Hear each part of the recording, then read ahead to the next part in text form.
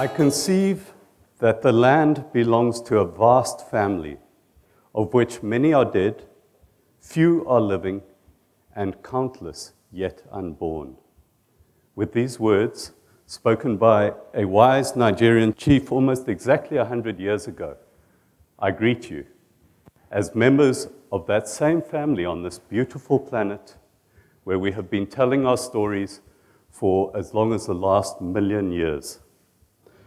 I say 1,000,000 years as that takes us to the era of our direct ancestor, Homo erectus, who was probably the first to be able to make fires and to hunt cooperatively enough to bring in a regular diet of meat. And it seems to have been these two factors, the cooperative behavior, as well as the change in diet that allowed our brains to expand vastly in the frontal areas, the most modern parts of the brain to develop, and the parts which are essential for complex social living.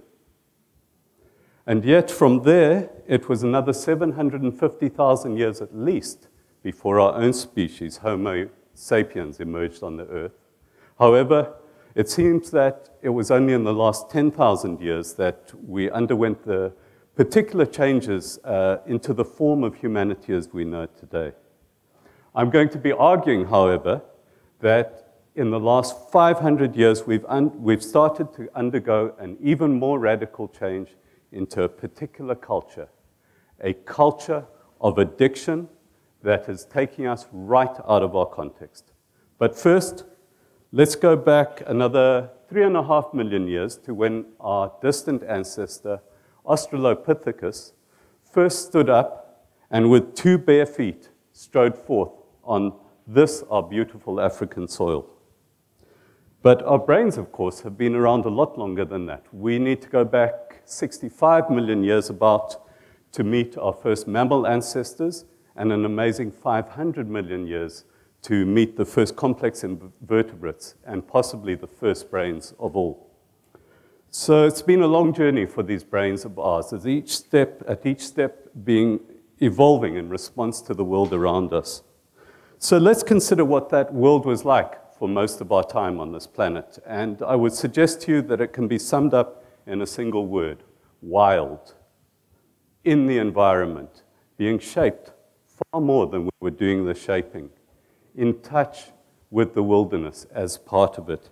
And you just need to wander up our beautiful mountain here to get a sense of that. And if you do, and if you really listen, what you'll notice is that it's not quiet as we like to imagine with nature, but full of sound. And if you really look, you'll notice it's full of shapes and shades and colors. And so if you open all your senses, this experience comes alive to you, and you realize what a total experience it is. Not on and off like the city, where the sharpness of shapes and shades and colors abruptly pierce the senses, but not so comfortable either, and not nearly so predictable. So as such, the essence of what a wilderness is comes alive to us. It is complex and diverse, but it is far from certain. It is always on the move, and it demands our total attention, a total sense of consciousness. Now, spend a little more time in that wilderness, deep in the wilderness, and as you get a little bit closer, you'll realize that it's not at all comfortable, and it really can get quite difficult. We get dirty, sweaty, smelly, scratched, bitten, uncomfortable, lonely, and perhaps really frightened as we realize this nature thing is real, and it might even have us for breakfast. But somehow, if you endure all that, you notice a new sense of self arising. Time and space seem to take on a different dimension, and we begin to accept that we are part of it, that we are being watched as much as we are watching, in total contact with the wilderness.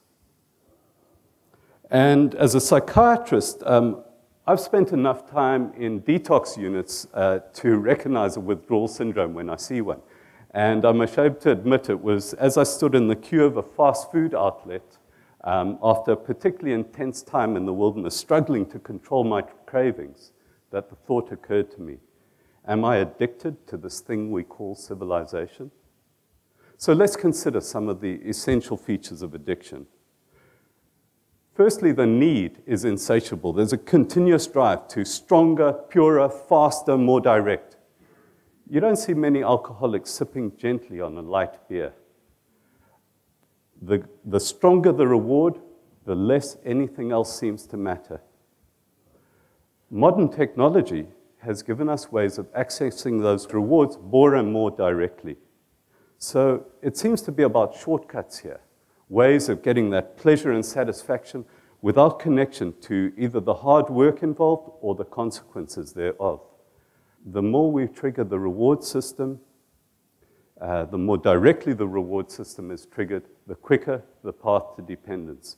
So you get hooked much more quickly from smoking crack cocaine than you do from snorting coke, and you get hooked much more quickly on snorting coke than you ever would on chewing coca leaves.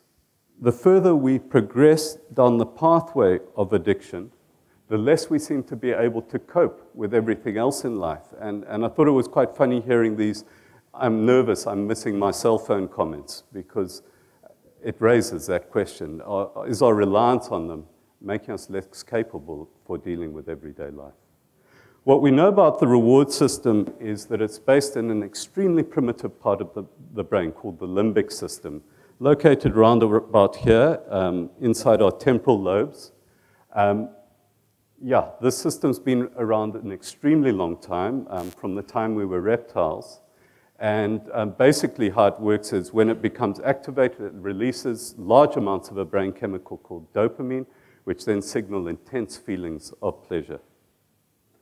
So what purpose did this reward system have in our evolving brains? What use was it to us? Well, if you think about all that time we've spent in the wild state, and you think about just about anything we find addictive, what you'll realize is that these things were incredibly hard to come by in the natural state. Obviously, drugs with the intense feelings of pleasure they produce, but also other things, sugar, salt, fatty foods, riches, obviously, sex, social status. Take sugar, for example. Think about it in the primal state. You had to get that, you had to get stung by swarms of bees or fight some baboons for rotten or rather sour fruit. It wasn't just there in a jar next to the cave kettle. There's not a lot of fat on venison. You had to go out and hunt a mammoth or something large and fat to get nice fatty food. And sex and social status, well, let's just say the dating game was rather different then. So I would suggest to you that the system evolved as a way of getting us out of our comfort zones. You needed a single-minded drive to get there and not much consideration of the consequences. Now, if you think about that, you'll realize that the system is an absolute gift to the marketplace, because there will always be something bigger, better, shinier, faster, purer, stronger to sell. So let's fast forward a little bit, back on our evolutionary journey to a period about 10,000 years ago. What seems to have happened then is that in several parts of the world and in a relatively short period of time, humans were able to take advantage of a number of natural cereal grass hybrids, which evolved to produce seed grains that were actually too large to be dispersed by the wind. And in the symbiotic relationship, which we now refer to as farming, arose between these species and our ancestors who were able to collect, plant, and harvest them. And around about the same time, we were also able to domesticate animals. And so suddenly, possibly for the first time in our evolution, we were able to settle down more or less permanently in one place and to settle down in groups that, in relatively large groups without causing widespread depletion of the surrounding environment. So suddenly we had large society and everything that involves. We had to learn to get on with one another, to develop a common morality, belief systems, and expand our sense of property and ownership and all that that involves. And most importantly of all, we had to learn to live with nature in a new way, in a partnership. We had to learn to be patient, to allow our crops to grow and our animals to breed. So I would suggest to you that around this time, we began to develop a second motivational system, one that was specifically adapted for living in partnership with one another and in partnership with nature. Now, we know the brain was actually already, at the beginning of that era, was already the size it is today. But what we've learned about the evolving brain is that the final product in the mature brain is entirely dependent on what we put that brain through as it develops. And so what seems to have happened in this era is that we really developed the function and probably the microstructure of that most modern of parts in the brain, the prefrontal cortex. This part of the brain, situated right behind the forehead, is the seat of our ability to interact socially, to interrelate with one another, to follow rules, to plan, to use complex information, and most importantly of all, it is very important for inhibiting the information that comes up from the reward system. Now, what a number of recent large population-based studies have shown is that that system and the reward system seem to be competing with one another. Values, human values, tend to cluster into two groups.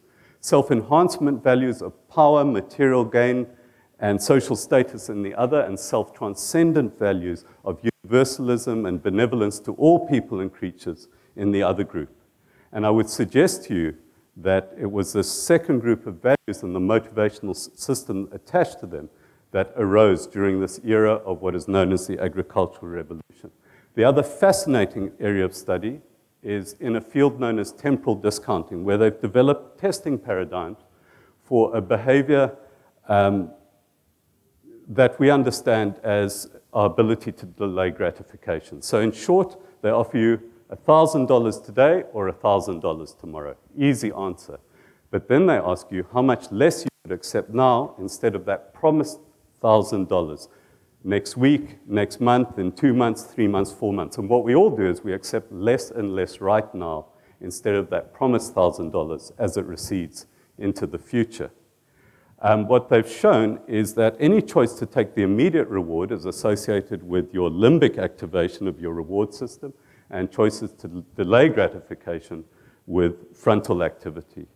And what they've shown is that if you're addicted to any substance, your ability to delay gratification is poorer and poorer. So you go more and more for lower immediate rewards.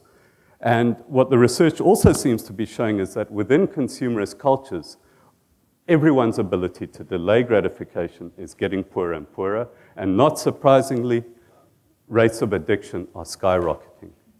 So what's going on? I would suggest to you that the very approach that has brought us so many benefits is also leading to our own downfall. Beginning with the Cartesian split between mind and body and the Protestant Reformation, we seem to have taken the idea of God out of nature, out of the world, and the idea of the soul has been limited to a tiny piece in the brain. This was followed by the so-called Enlightenment, and we began to lose contact with our own feelings, with one another, and our own planet in this obsession with rationality and the individual subject. And from there, it seems to have been a downhill slide into the culture of the commodity, defined essentially by how badly we want it, and we want it now. And now this culture is becoming globalized all over the world, and it seems to be running over other cultures. We're losing languages, for example, at a rate of over 300 per year. Those are whole meaning systems and all the wisdom they carry being lost in this stampede for stronger, better, and faster. And so, like the addict lining up for a stronger and stronger fix, we're becoming a global monoculture. And in a time of change, that's a very dangerous thing to be. So we need to find ways of connecting again and of respecting again, because when we connect with the environment, we become mindful, using our whole brains, not just one part. So this definitely isn't about saying, just say no to the reward system. It's brought us incredible innovation and quite a lot of fun too. Nor is it about worshiping the prefrontal cortex, because you can be a total psychopath and have a very good prefrontal cortex. So what this is about saying yes to all of our brains and all of the world, and getting that back into balance. Because when we do that, we realize we're part of this whole system, this whole amazing system, which has so many answers and even more mysteries. And when we get in touch with that, we realize the vastness of its potential.